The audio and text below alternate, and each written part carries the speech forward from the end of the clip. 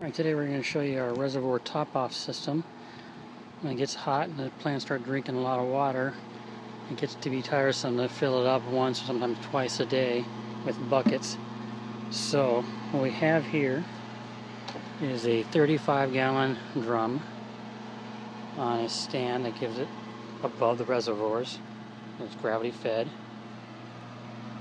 Inside, we can tell, but it's filled with water, pH balanced. And then I put a bulkhead half-inch outlet here and a little valve here so I can shut it off for 24 hours after filling it up so that I let it dechlorinate. Then I have it piped here directly into the wall into the greenhouse. And we'll go inside and show you what happens from there. Alright, inside the greenhouse here. This is the pipe down here coming from the wall from the outside. There's the Brussels sprouts.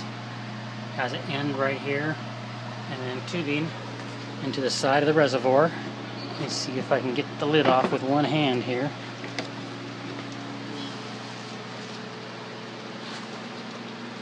And inside here we have a float valve.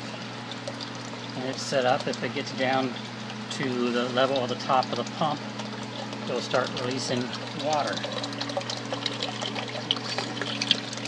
See there? So that way it stays topped off and I don't have to worry about it every single day. I just come in and check it or check the level of the top-off reservoir and make sure it has enough water in it. Although once that is down all the way, that means about 30 gallons has pumped into here. And by then your ppms will be so low it's better off just to change out your whole reservoir. I do have it piped.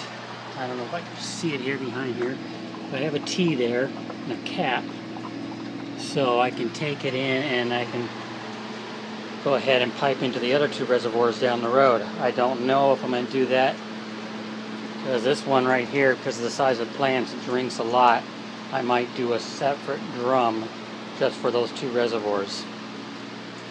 These zucchinis suck up a lot of water and nutrients, so I usually can go through that in a hot summer day. I can go through that in a couple, 3, maybe 4 days, and it's gone.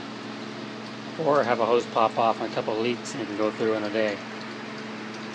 So that's it for the reservoir top off. It's real simple. If you want to, you can do a bucket inside next to your reservoir. You just gotta make it sure it's higher than your reservoir.